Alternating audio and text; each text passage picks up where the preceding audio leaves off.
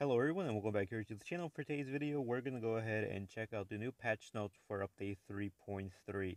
So it says the new update is being released on the 22nd of July. Here is a full overall description of everything that is new in update 3.3. Blitz changes. Blitz changes is missions done in a sequence. Therefore, on completing mission 1, you are able to proceed to mission 2. These missions will be timed event and the first one will start on the 27th of July. Location of the Blitz changes missions. This event will be in the bulletin and go live similar to Victory Blitz event. General information. These missions contain a series of missions. Missions can only be accepted in order, so players need to finish the current mission to unlock the next. Missions could require Pacific ship or require Pacific nation type or tier. Missions will include things such as dealing damage, sinking ships, winning battles, and more. Italian cruisers full release. The Regia Marina cruisers are arriving soon. Make your precise flat out of the seas by using the SCP shells of the Italian cruiser line and leading your team into victory. The Italian cruiser line is the first tech line to include fuel smoke. The following ships will be added to the Italian tech tree at a later date next month. They'll be from Tier 1, Eritrea, Tier 2, Nino Bixio, Tier 3, Taranto, Tier 4, Alberto de Giussano, Tier 5, Raimondo Montecuccoli, which will have 2 fuel smokes, Tier 6, Trento, which will have 2 fuel smokes, Tier 7, Sarra, which will have 2 fuel smokes and 2 precise aiming systems level 1, and Tier 8, Amalfi, which will have 2 fuel smokes, 2 precise aiming systems level 1, and 2 air defense alert level 1. 2 new maps. New maps will be available once the update goes live. These are Deadlock, a domination map for Tier 7 through 10. Map designed to have players fight at a closer range while defending the points. While Point A and C are surrounded by islands for close quarter action, Point B is in the open seas. Careful not to be sniped from overwatching battleships. Crash Zone, a domination map for Tier A through 10. Map designed to fight either at close range or from afar. One of the biggest maps in games. Point A is surrounded by many islands, giving the close quarter style, while B point is contained by 2 massive islands, and Point C is scarcely populated with small islands. Here's a better look at both maps. Update Battle Selector. As our game keeps growing and we add new modes, a new UI was added to reflect those changes. Therefore, we changed it up to make it easier to follow. Move Training Rooms to Battle Mode tab.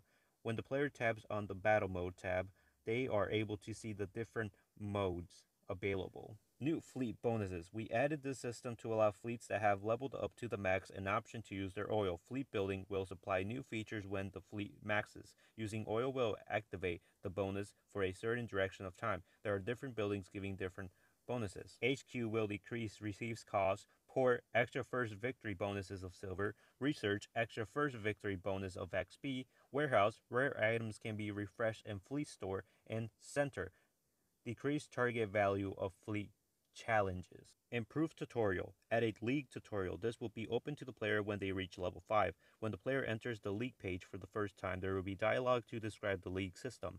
Added blueprints research tutorial. This will also be open to the player at level 5. Like the league tutorial, when players enter the page for the first time, there will be a dialogue to describe blueprints research. Battle Wiki additions. I'm not going to go ahead and go over this. You can stop the video here if you want and read it for yourselves. Tech line introductions. A new explanation of ship lines have been added in the tech lines. Players can tap on the icon button to reveal information about that tech line of ships. This will give players an idea of what the ship line is about and informs players of play style changes. Green signs means advantages and red signs means disadvantages. Fleet challenges adjustments. The requirements of some fleet challenges have been adjusted. These challenges are as followed, which is just what you get now for winning battles, destroying some ships, earning silver and XP. You can stop the video here and read all of them if you do want. Bot improvements. Bot AI has been changed on the map Fault Line. Here we will see how this works and then slowly roll out the improvements to other maps only if the test of the fault line is successful. Camouflage. When a player obtains a new camouflage, a red dot will appear, leading them to the warehouse where it will lead the player to the new camouflage that they have obtained. Victory of Lenin camouflage is now in the armory for 4,500 gold. Other additions: new art for loading screen, new opening animation on loading page, along with brand new music, 7 new pretty loading screen backgrounds. Naval Academy level adjustment. The unlock level of the leaderboard has been changed to level 5. The level of the league has been changed to level 5 as well. If the player already has unlocked the league system before the adjustment and their level is lower than 5, the player will not be able to access the league page. The player will not be able to get league trophies, nor will they lose them. Trophy numbers will remain the same until the player reaches the required level. The player will still be able to receive weekly season rewards based on their trophies number. Torpedo Bomber Arc Retention. For Torpedo Bomber and Aircraft Carrier, each squadron will maintain the same aiming arc to last firing. For example, when using Squadron A, the arc where you left it will be the same next time you use it. Shop changes. Bundles and special offers have been improved to make it easier to rate. Items that you get in a bundle are now easily seen on the front. Some bundles can now be seen with a timer. The eye icon can also be still tapped to see what's in the bundle. Bug fixes: the smoke bug, where you were still being able to be visible to the enemy while using your smoke. Asashio's torps have been changed to the deep water torpedo icon. The fault line where you will spawn next to an island has been changed, and training room bird eye view has been fixed. New portraits for League, 3 new female portraits, new Battle Pass portrait, Valkyrie Enterprise, and Crimson Tide John Bart portraits. And that's going to go ahead and do it for today's video. Tell me guys in the comments down below of what you think about the new update changes coming to the game and new additional content as well. Hope you guys enjoyed it, and I'll see you guys in the open seas. Till next time.